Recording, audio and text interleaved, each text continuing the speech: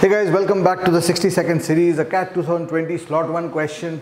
Very simple solution. The question is the mean of all 4-digit even natural numbers of the form AABB. So we are looking at a number of the form AABB, which means 2 digits repeated here and 2 digits repeated here. So what is the mean of all these numbers? A greater than 0 means it's strictly 4 digits.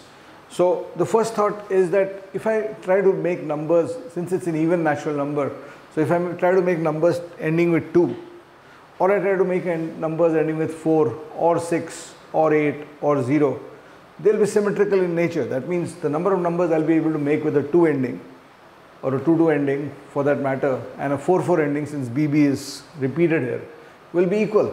So what's going to happen in the last digit is that the last digit is going to be equally shared between 2, 4, 6, 8, 0.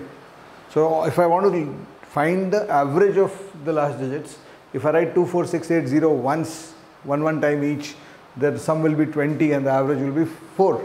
If I write them 2 times each, the sum will be 40 and 10 numbers, the average will still be 4, which means that the average of the last digit is 4.